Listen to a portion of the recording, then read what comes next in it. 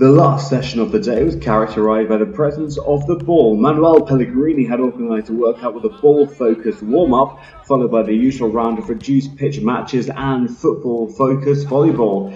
This last session was also marked by Weligton's minor strain as he worked alongside Enrique Ruiz.